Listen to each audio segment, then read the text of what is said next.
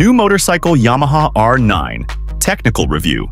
Ever since the 3-cylinder Yamaha MT-09 entered production back in 2014, there have been rumors of a fared R9 sports bike based on the same platform. Now it's finally here, and surprises by gaining its own purpose-made chassis wrapped around a retuned MT-09 motor. The R9's power comes from the same CP3 triple that powers the latest MT-09 and spin-offs with just a handful of tweaks to suit its new home.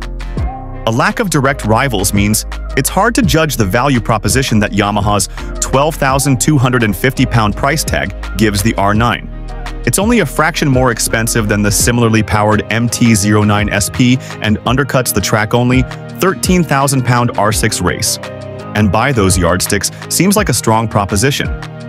There are myriad factors behind the decline in superbike popularity over the last few years, but one undeniable one is that the latest generation of machines has tended to put the focus so firmly on track riding that road use has been largely forgotten, resulting in bikes that are torturous over long distances. On board, you're faced with a 5-inch color TFT dash, pretty much the industry standard these days, with smartphone connectivity and a newly designed set of bar switchgear to help navigate it.